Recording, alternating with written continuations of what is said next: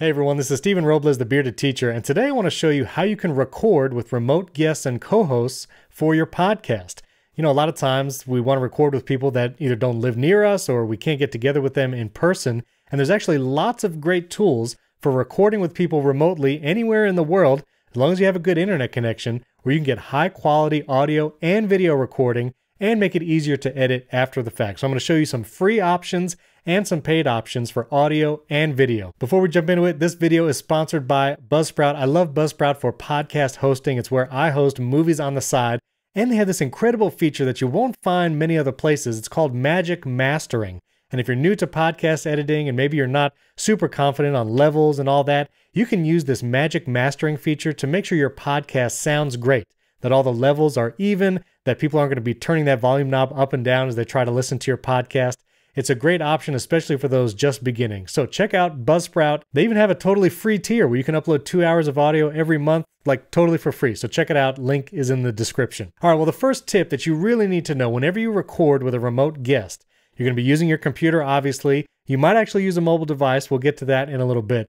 But the first thing you need to remember to do is use headphones. You have to use headphones when you record with a remote guest. You can't have their voice coming out of the speakers of your computer or the speakers of your device while you're trying to record on your end also. If you've ever tried to record with their voice coming out of speakers, you know editing like that could be a nightmare. So step one, make sure you use headphones. They don't have to be good headphones or expensive headphones. You can just use built-in Apple wired headphones, whatever. But make sure that you have their voice in your headphones and not coming out of any speakers, so your microphone is not going to pick up their voice. So that's step one. Make sure you use headphones.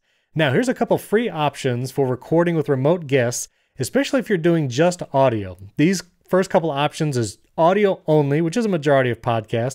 And if you want to do video, there's some great options for that later. Even video from your iPhone. Yeah, believe it or not. So we'll get to that in a second. The first option is completely free, and it would be using an application like Skype. You can use Zoom, although you have to be careful with time limits if you have more than 2 people on the call, or FaceTime on the Mac. So you would make the call to the other person using one of those applications, and then you would record your audio on your computer, and your co-host or guest needs to record their audio locally on their computer.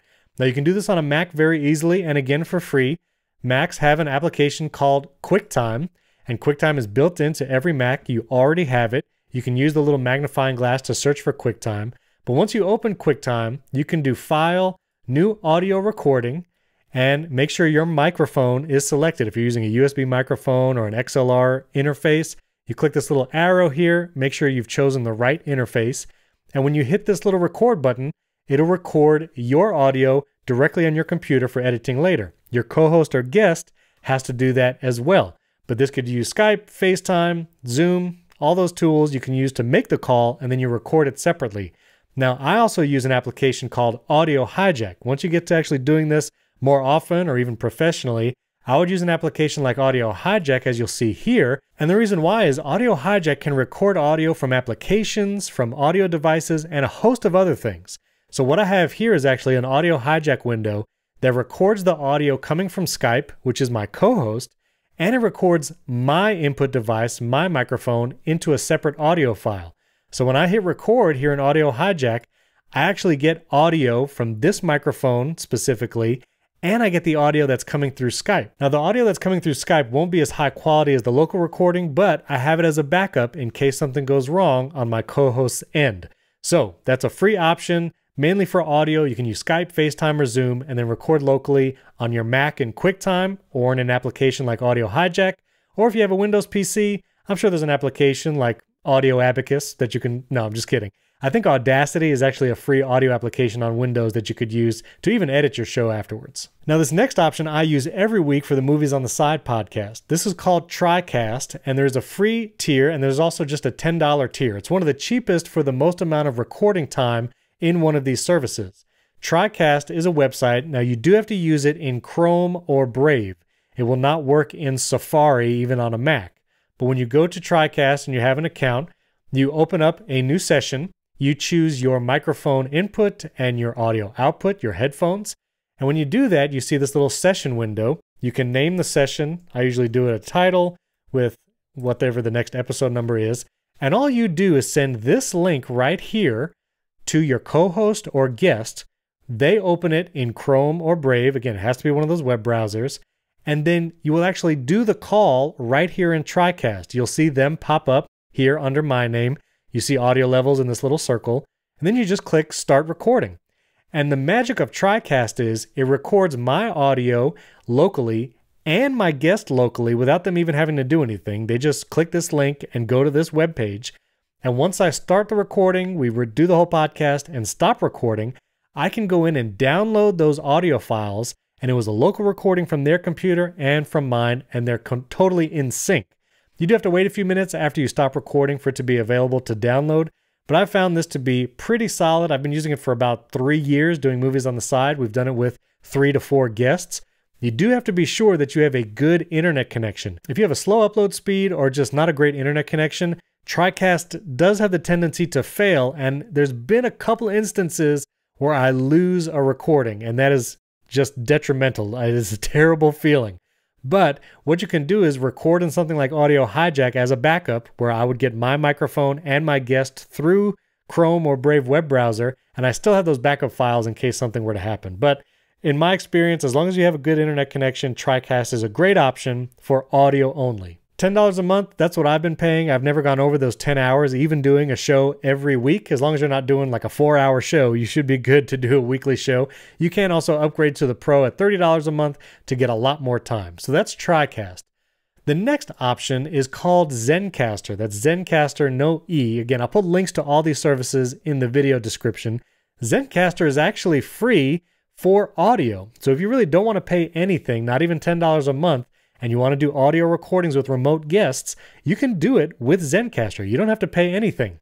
They actually are just adding some video features if you want to do video podcasts with someone recorded in sync, but I think there's a better option for that I'll mention in a moment. But again, Zencastr, it does great for audio. I've used it several times. You load an interface just like this. You have to be in Google Chrome or the Brave web browser. You can invite someone with a link.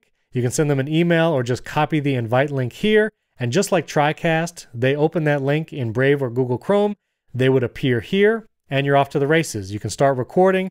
You can choose to record just audio, record video and audio, or if you just want to show the video so you can kind of talk and interact, but you only want to record audio, you can do that too. That's kind of a cool feature of Zencastr. And you just hit the big start recording button. You then download those files. Again, you get a local audio file from all of your guests or co-hosts, and then you can edit those later. So Zencastr is definitely a solid option. Again, you can even upgrade to that $20 a month plan if you want to do more guests and you want to do those video recordings like I said. Now this next option, I actually haven't had a chance to try personally, but I see a lot of people talking about it. I think it's gaining popularity. It's called SquadCast. SquadCast, again, is very similar to the options I mentioned before. It does audio and video. It does recordings locally. You upload it. It is a little pricier than some of the other options, especially for the video. 5 hours of video and audio recording is $40 a month. Now they do have a bunch of other features like special audio features, audio mixes. You can transfer recordings to Dropbox automatically. So they do have some more features for it, but if you're really just looking for that ability to record with remote guests, it might be a little overkill. Again, they do have audio only plans. 2 hours for $10 a month. Again, if you're just doing audio, I think TryCast is a better value there, where you get 10 hours for $10 a month. You can get 5 hours for $20 a month. And yes, again, you get the high quality local recordings and cloud recordings for backups. So SquadCast has some additional features, but if you're just doing audio, I still recommend try TryCast first or Zencastr. And if you want to do video and audio, there actually is, I think, a top choice for video and audio podcast recording in sync with remote guests, and that is Riverside. Riverside has been really growing. They actually have an iPhone app now that you can use, and I'll show you that in a second. But Riverside starts at just $10 a month for 2 hours basic. Again, the prices go up depending on how much time you need. And if you want to live stream, you can actually live stream your video podcast recording to like YouTube, Facebook, or Twitter from Riverstream. That's a really cool feature, especially if you want to do like live YouTube shows with your guests or co-hosts. But Riverside is really cool. So this is my account right here. You create a studio basically for your show, whatever your show name is. If you want multiple studios for multiple shows, you can do that. And I'm going to go to the studio here. I choose my name.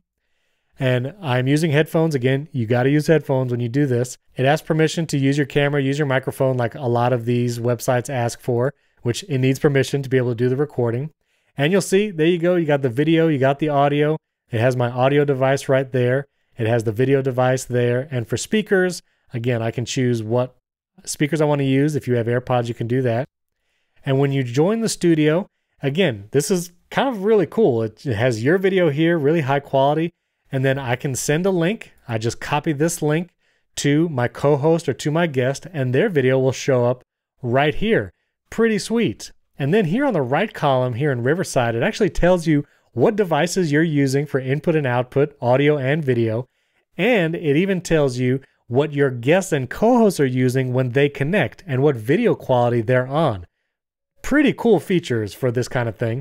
Again, you can invite other people. You can actually add some media, like if you want to do slides, even lower thirds, you could do that.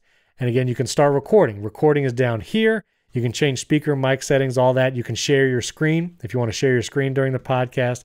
Of course, you can leave the call. And now once you record it, you can download these files. You get several options of audio and video files to download from your studio. And so after you're done with your recording out of the studio, you can go to your view all recordings. You'll see that wonderful image of me testing out Riverside the other night. You get clips. You can download the audio files, the video files, MP4. And if you have multiple guests, there's actually constant frame rate video that would help in the syncing of the video and audio. So you might want to do that. But Riverside, really cool, reasonably priced, does great audio and video. And so if you really want to get into this, maybe even live stream your stuff, Riverside is a great option. And the coolest part is they actually just came out with a new app for iPhone called Riverside. So with the Riverside app for iPhone, you can actually do audio and video calls right here in the app with a guest. You can send the link to your guest just like normal. You could then add people right here. You can add people like a guest or even an audience member, send them the link. But the amazing thing is you can actually record this call right on your iPhone. Again, I would suggest using AirPods or something like that. You hit the record button right down there. And you can actually get high quality local recordings from this and download it from your Riverside account right from the iPhone app. I mean, this is just a really cool feature to be able to record these remote podcasts from a mobile device. So that app is on the iPhone right now. It's not on the iPad just yet. You can actually download the iPhone app on the iPad, but I'm not sure how well it works. It's kind of in that weird window for iPhone apps. But I really hope, and it looks like they're expanding that app support. It should be on the iPad soon. But if you're on the road and you want to record with a remote guest, even via video, this is an awesome tool to use it for the iPhone. But to recap, if you want to record with remote guests and co-hosts and you're doing audio only, I recommend trying either FaceTime or Skype with a local recording in QuickTime, or you can do TryCast or Zencastr.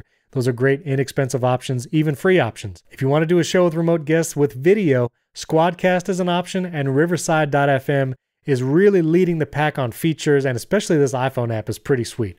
So I hope that was helpful. If you have more questions about recording podcasts in general or recording with remote guests, I'd love to hear from you. Leave a comment in the video description below. I'd love to answer them via video, or if it's a short question, I can answer it in the comments. You can also shoot questions to me on Twitter @StevenRobles. And if you haven't yet, subscribe to the Bearded Teacher YouTube channel. I have videos on there on how to edit podcasts on iPad, how to build a website in Squarespace, where you should go to host your podcast, the best podcast hosting platforms out there right now. And again, I'd love to hear suggestions from you about future tutorial and how-to videos. Also, check out my YouTube Shorts. There's a lot of cool tips in the Shorts video as well. You can also check out all the podcasts that I host down in the video description as well. Movies on the Side, Apple Insider Show, and HomeKit Insider. Thanks for tuning in. I'll catch you next time.